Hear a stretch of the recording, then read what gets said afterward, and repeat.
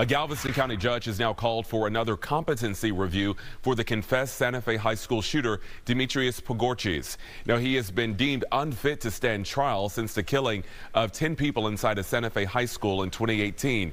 At least a dozen family members of the victims were present in the courtroom in full support of the judge's decision, which brought up a lot of emotions. It is not right.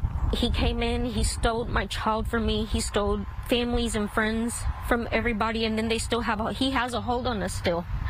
You know, we can't continue our lives because he's still alive. We can't know nothing because he's still alive, and it's not right.